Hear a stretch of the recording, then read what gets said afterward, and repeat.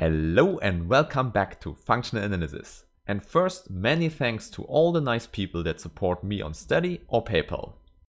And I can also tell you that now you find the PDF versions of all new videos in the description below. So this is part 10 today and we will still talk about inner products. In particular, I want to prove the Cauchy-Schwarz inequality. Depending where you come from, the equality is known by different names, but I stay here with the most common one. And here it's named after the French mathematician Cauchy and the German mathematician Schwarz. Indeed, this inequality is very important because it holds for all inner products. Therefore, let's choose an F vector space X and an inner product. And we also consider the corresponding norm, which is the square root of the inner product. And then, with these notations, the following inequality holds. We look at the inner product x with y, and because it could be in general a complex number, we need the absolute value here. And then we can say this is less or equal than the two norms multiplied. And that's the whole Cauchy-Schwarz inequality.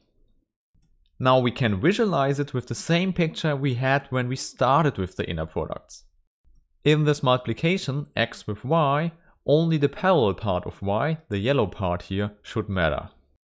Then this picture tells you, yeah, of course, the length of the yellow part is less or equal than the length of the red arrow here. With this in mind, we also get the result in which cases the equality here holds. Indeed, this should only be the case when the arrows go into the same direction. In other words, x and y are linearly dependent vectors.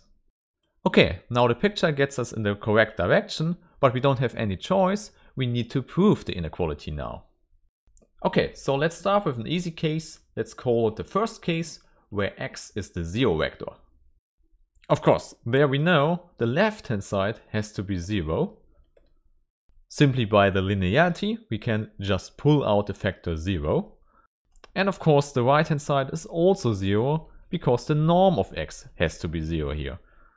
In particular, the general inequality is obviously fulfilled for this simple case.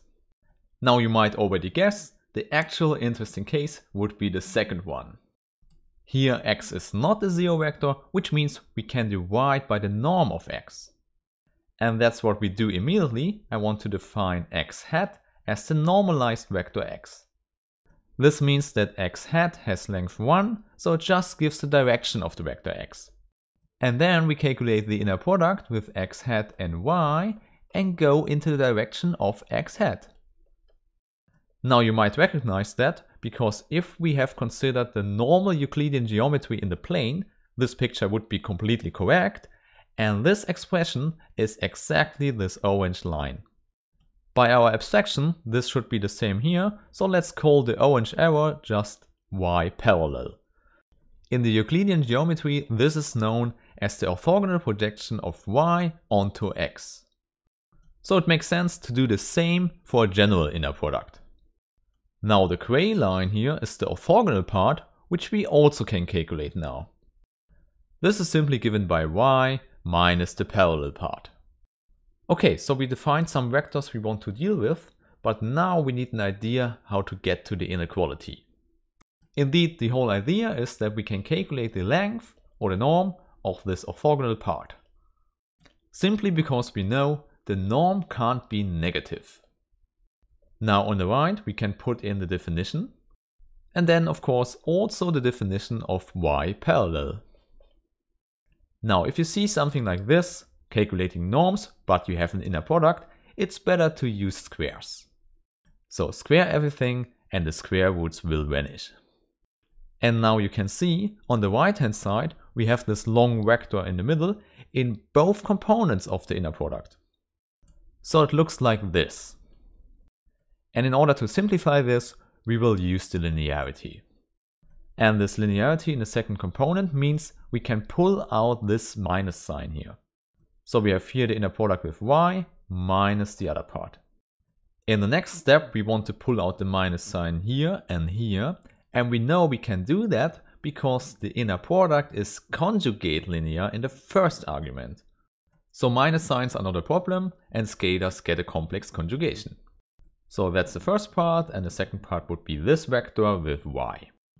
And of course, now we do the same with the second inner product here. Okay, here we have y with the vector on the right hand side, and now we have minus minus, so plus the rest. In fact, here we have the same vector left and right in the inner product. Therefore, now comes the part where we can rewrite everything again. The first thing is the norm of y squared. For the two parts in the middle, we see they are almost the same. The one is the complex conjugate of the other one. So we can write it in this way with parentheses where I put a bar over the second part. And finally, the last part is the norm of this vector squared. In the next equality here, I want to simplify that even more, because you see here's a complex number plus the complex conjugate of this number, which means this is 2 times the real part of this complex number. Which means that we can write it like this. And now in the third part, we can pull out the scalar, which means it comes out with the absolute value squared. You see it remains the norm of x hat, where we already know this is 1. Now finally I want to simplify the middle part here, which to be honest we could have done before, but then we would have done it 2 times. I want to show you visually what we want to do. We pull this scalar out from the first argument of the inner product. But then it gets a complex conjugation. So let's fill in the gaps again, and then you see we have the same complex number left and right, but the one is the complex conjugate of the other one. In other words, it's the absolute value of the complex number squared. And since that is clearly a real number, we can omit the real part here. So in summary, we have the norm of y squared minus 2 times this number, but also plus 1 times the same number. Therefore, we can put both things together and have a simple result here. The norm of y squared minus the inner product in the absolute value squared. So this is our right hand side, and on the left we have the 0. Hence in the next step I want to bring the inner product to the other side. Now you can see we are almost there with our inequality. The only thing missing is that we have to translate back x hat. Which is not so hard to do because we define it as x divided by the norm of x. Of course we do the same as always, we pull out 1 divided by the norm of x. Hence that's what we get, and you see we just have to multiply with the norm of x squared on both sides. And then taking the square root on both sides, we get out our Cauchy-Schwarz inequality. Well, that's the whole proof of the inequality. I will skip the part about the equality now, because I want to use the time to show you that the symbol we use here is indeed a norm, so it fulfills the triangle inequality. And we will do that by using the Cauchy-Schwarz inequality. In fact, the triangle inequality is most of the time the hardest part of a proof that something is a norm. So let's do that very quickly. Of course, we square the norm again. Because then we don't need the square root, we can just write x plus y in the inner product. The linearity now gets us to a similar result as before. Namely the norm of x and y squared, and in the middle we get 2 times the real part of the inner product. Now of course if we use the absolute value instead of the real part, it gets bigger. And of course here we now can use our Cauchy-Schwarz inequality. And now knowing the binomial theorem, you see this is just the square of the sum of the 2 norms. Taking the square root on both sides, you see this is simply the triangle inequality for the norm we defined by the inner product.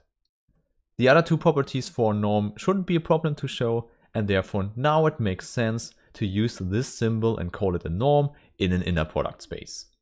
Okay, I think that's good enough for today. In the next videos we will talk a little bit more about the geometry an inner product gives the space. And I already told you, if you need it, you can download the PDF version of this video in the description. And of course, use the comments if you have questions. Otherwise, I see you in the next video. Have a nice day. Bye.